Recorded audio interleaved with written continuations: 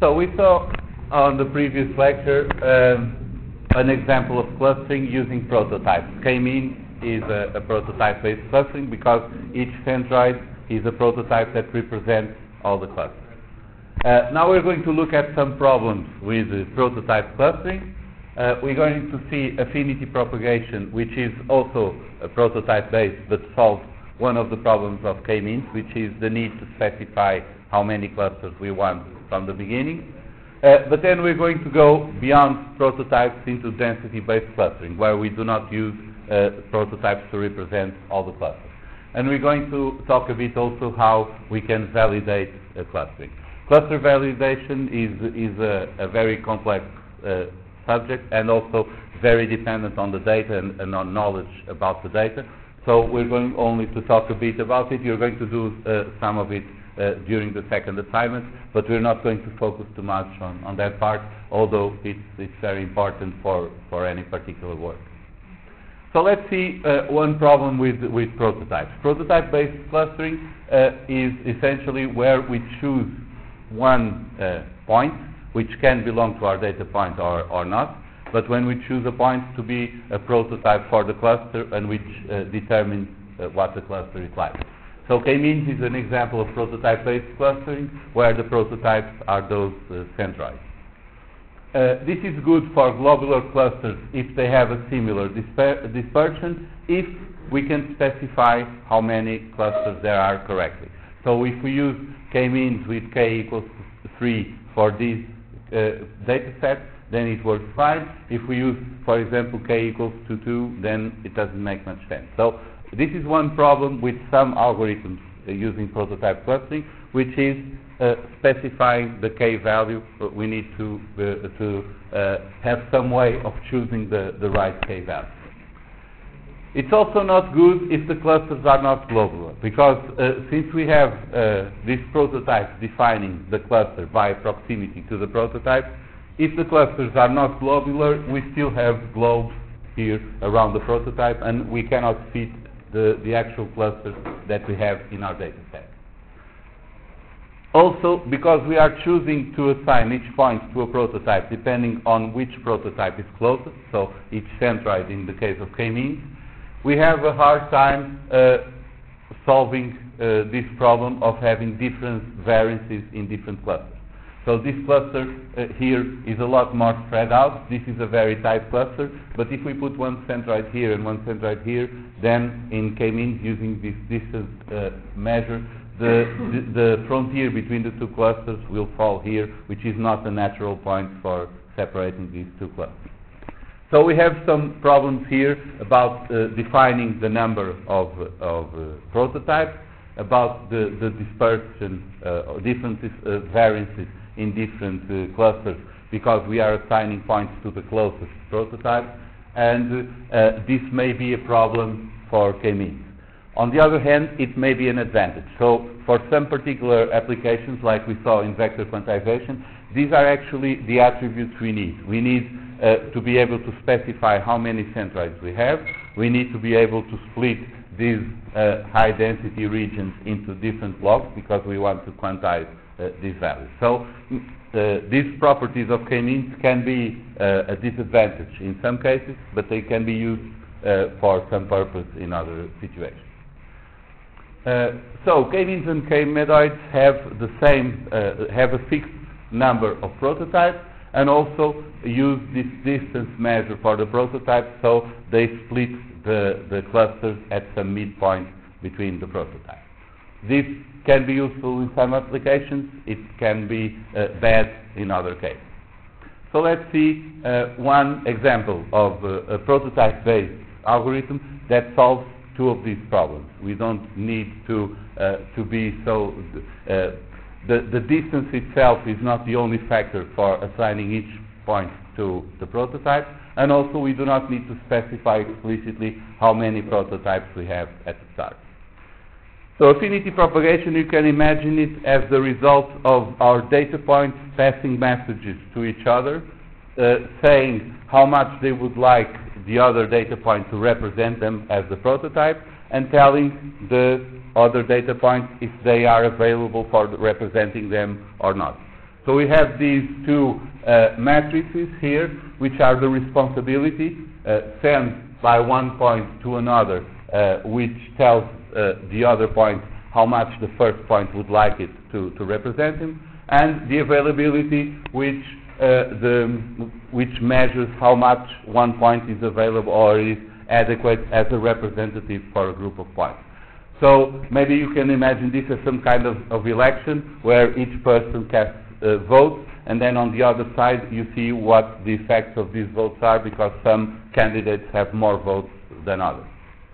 And this is all based on a similarity matrix where you can indicate how similar points are to each other. This does not have to be an actual distance. We don't need to compute averages or something like that. What we need is only a measure of similarity, and in the diagonal, the self-similarity, the similarity to oneself, we can put a large negative value that measures the reluctance or the propensity for a point to be a prototype. The more negative that value will be, the more resistant the points will be to becoming prototypes, and the lower the number of clusters you tend to have. So the way this algorithm works is that we start with responsibility and availability at 0. These would be negative matrices. They tend to have negative values. And now we're going to start updating our responsibility by basically, since A is initially 0, the availability is 0, we are basically looking at the responsibility that one point sends to the other is based on the similarity between the two of them, and the similarity between that other point, the candidate for being a prototype, the similarity to all other points. So we are measuring something like a relative similarity between the points. If we have one point that is similar to another, and it's the most similar one, then it will send a greater vote there.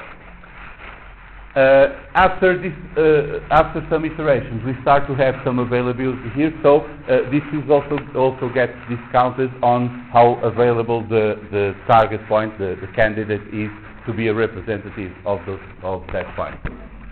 And then we also update the availability here, which would be the minimum value of either 0, so 0 would be the maximum of this, or the self-responsibility, or the responsibility for one point, plus the maximum of all the votes it's getting from all the other points. Now we can choose at each iteration, identify the prototypes, because they will be the ones that have the maximum of the sum of availability and responsibility with respect to all the points. So if one point has another point that it finds to have both availability, being available to represent this point, and also the vote it casts for that point to represent him, if that is higher, then this point belongs to that cluster.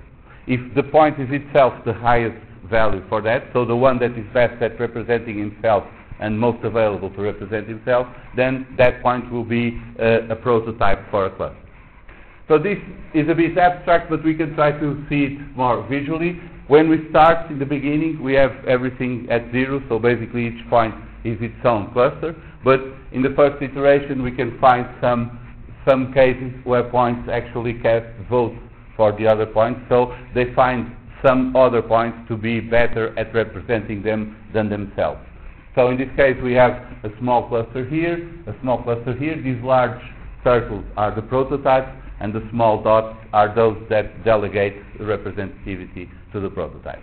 But as we keep iterating, the votes keep coming in, the availability and responsibility keeps changing, and so we start having some group split, some change their mind, things will vary, but we start having more groups there, and we keep iterating, and we start getting larger groups.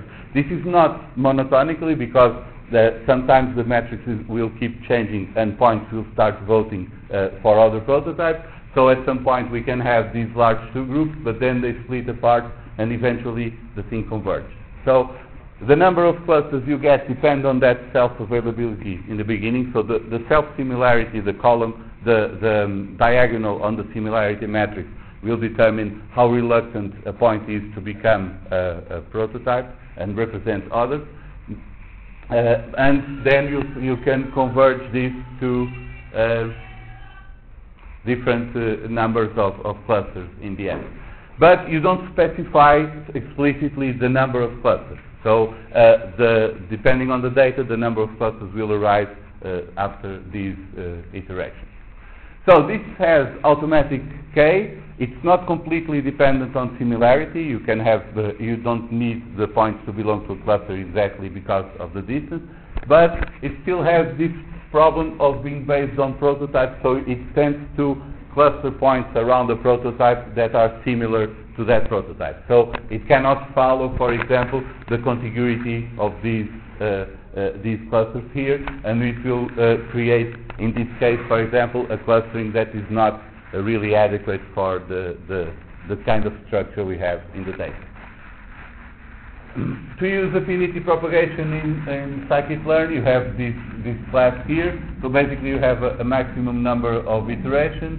You can use this affinity, and you have at the end you can find the labels, the indices for those prototypes, and so on.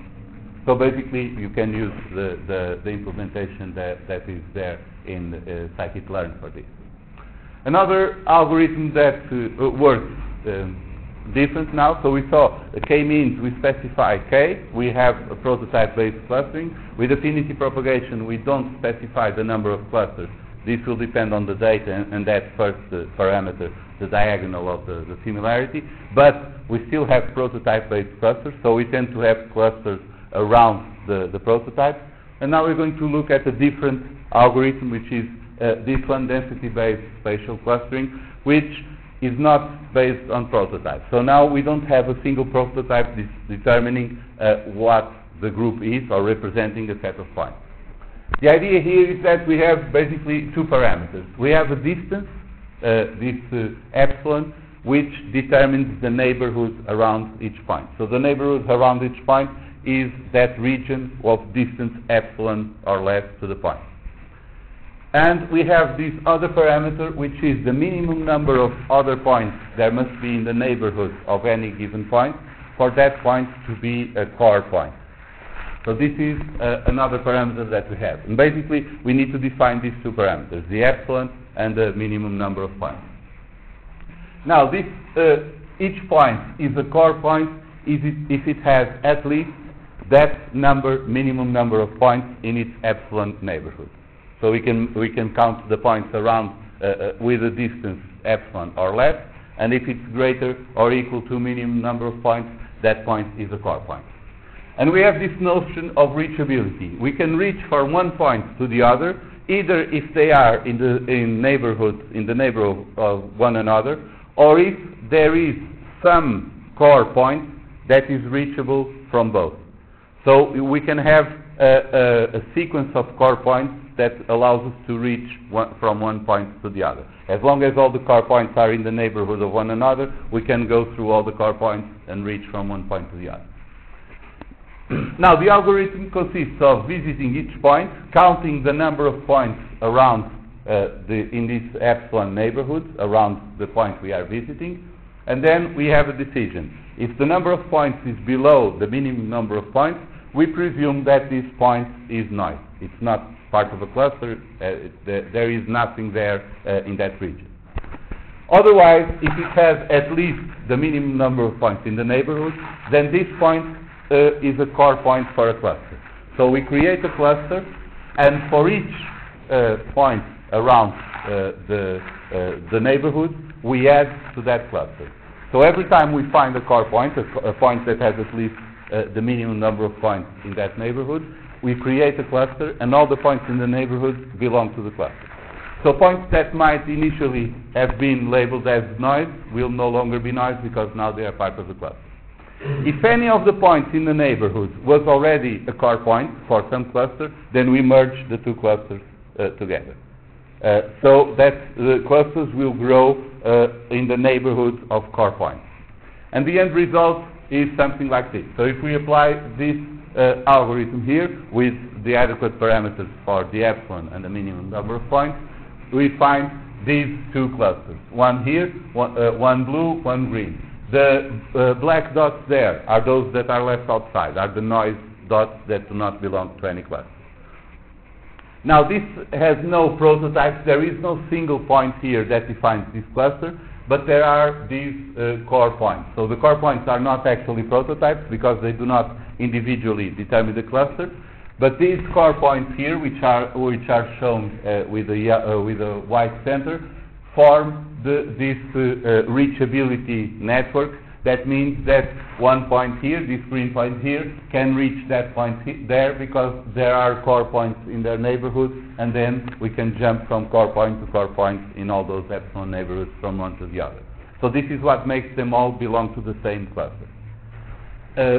So this way, with dbScan, you can create clusters according to density, regardless of their shape, and you can also discard noise. Everything that is in those regions with low density, if they are not neighbors of a core point and do not have the minimum number of points in their neighborhood, then they do not belong to any cluster and they are left out as noise. So dbScan with scikit-learn, you have this min samples is the minimum number of points, eps is the epsilon, the distance value for the neighborhood. Then you can use different distance matrices if you need. The default is Euclidean, but you can recompute a matrix or provide your own function for computing the distances. And then you have the labels, the clusters each point belongs to, and the indices of all the points that belong to the core region. Now, another problem, we saw three clustering algorithms, but it's now time we take a look at how we can validate the cluster. So, what makes some clustering a good clustering? By the way, the word clustering can be used in two different meanings. If it's a verb, it's the act of computing the clusters. If it's a noun, it's the set of all clusters that we have computed. So, we want to evaluate each clustering, each set of clusters that we create. So in supervised learning, we have these values in our training data that we can use to measure if things are going well or not, or how well they are going. In unsupervised learning, we don't have that, so our definition of what is a good clustering will depend on what we want to do with those clusters. So we have different contexts, different kinds of data, and also different purposes for evaluating them.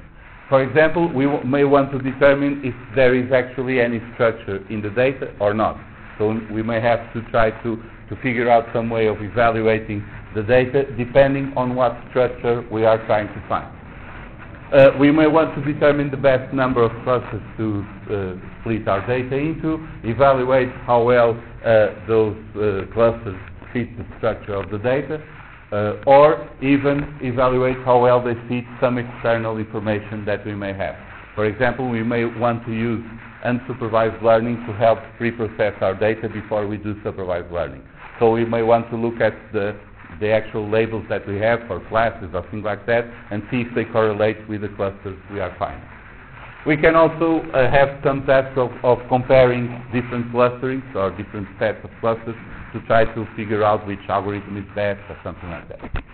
So let's see some measures that we can use to validate clusters without external information. So these are inner indices for our clusters. We can look at the cohesion of the cluster, separation of the cluster, and we can, if we have distances, we can use this sum of squares error, and also there is this silhouette score which balances distances within clusters and distances between clusters.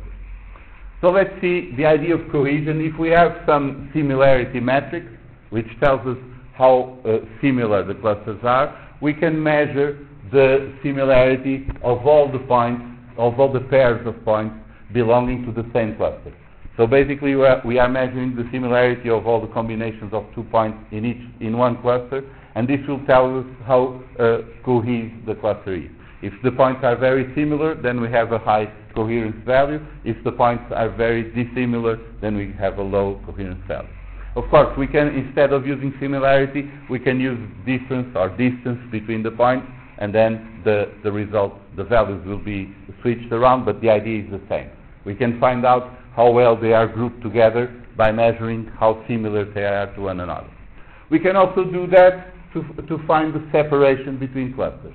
So if we now look at pairs from two different clusters, and we look at their similarities, we can figure out how well separated the clusters are. If the clusters are two mixed together, we will find very similar values when we take points from two clusters. If they are very spread apart, then they will all be very dissimilar.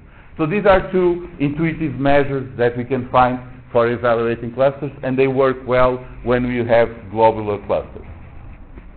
If we have clusters based on prototypes, then we can simplify these measures by using the prototypes instead of doing all the pairs. We can compare all the points to the prototype, or we can simply compare two prototypes when we have two different clusters. So the farther apart the clusters are, the farther apart the prototypes will be, and we can use that to measure the similarity between the clusters. They can be the centroids, they can be in affinity propagation those representatives, they can be the midoids. So it's in all cases when the cluster is defined by one point to which the others belong. So in that case you can use that one point as the representative of the cluster. If we have actual distances, then we have these, for instance, this sum of square errors, which basically we can use the square distance between the points and sum them. And we can also, whether we have distance or even we can use it with similarity, but usually we use it with distance. The silhouette score can tell us an idea of how well the points are grouped together relative to how well the clusters are separated. So we have these two measures. A is the average distance of one point to all points in the same cluster, so we can measure that for all the points and average the distance between one point and the other points in the same cluster. And B is the same thing, but measure 2 points in the nearest cluster, so points with the closest average distance, but that belong to another cluster. So basically, if we have a very large value of B, meaning that the distance to points in the closest cluster is very large, and a low value of A, because our cluster is very tightly squeezed together, then B minus A divided by the maximum of the two will tend to 1. So a silhouette score that is close to 1 means that the clusters are very tight and very far apart. If the opposite happens, if they are very spread out, but the points tend to be close to points in another cluster, then we can have a smaller B and a larger A, and we can have a negative silhouette score. So if the silhouette score is small or even negative, it can go down to -1 theoretically. This means that the clusters are very mixed together. You have the silhouette score in the metrics module of scikit-learn. So basically you provide the data and the labels, it computes the distance and gives you the silhouette score. And these are some examples of different silhouette score values. If you have these well-defined tight clusters that are considerably spread apart, the average silhouette score for this will be that 0.7. If you don't have the correct number of clusters in this case, so if you try to do this with 2 clusters instead of 3, we lower the silhouette score because now these belong to the same cluster, but they are considerably further apart than they were when we split into the 3 clusters. However, the silhouette score does not work well, and in general these inner metrics are not very appropriate for non-globular clusters. So if you have something like this, you can have a bad silhouette score, regardless of whether you do the clustering correctly or not, because then you have points that are close together between clusters and points that are spread apart within clusters, so it doesn't work very well. For example, also you have these problems when you have different dispersions and the clusters have some frontiers that are very close together. the silhouette score may not represent well a good clustering. For example, in this case, with DB-scan, we actually have very good clusters defined here.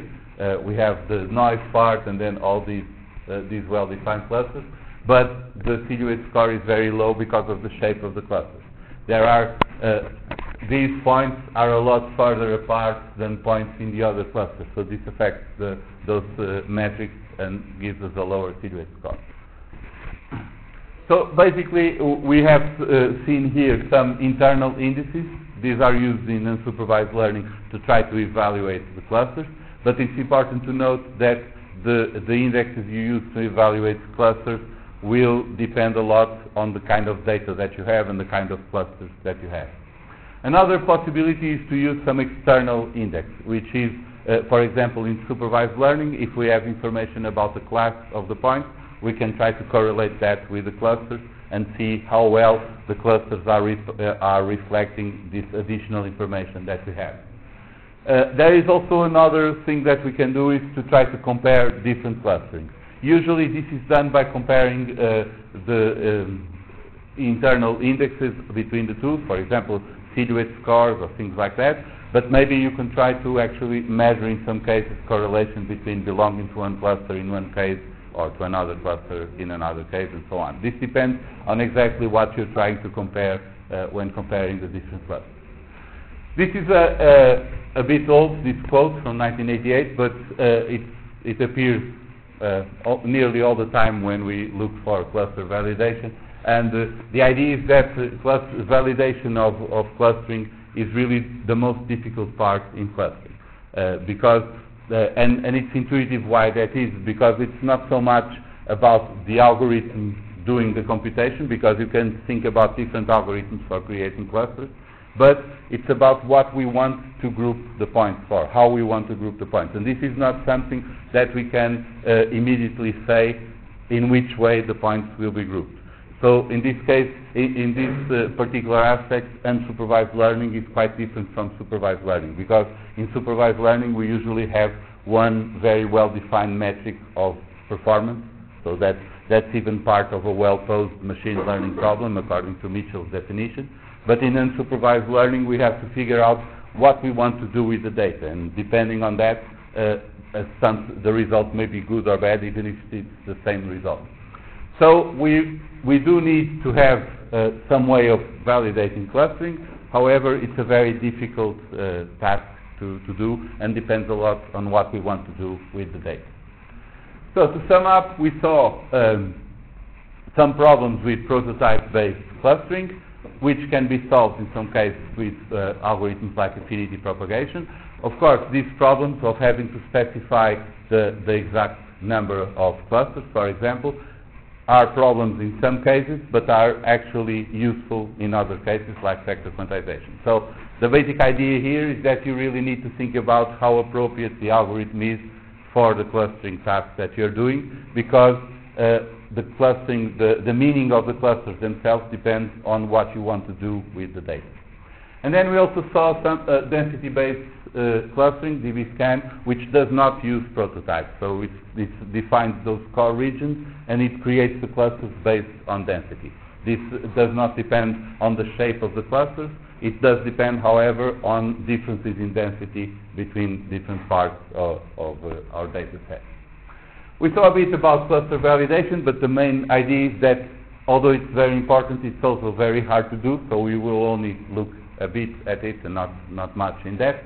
And these are some papers if you want to read for the affinity propagation and DB-scan, and also scikit-learn has documentation and demos on clustering.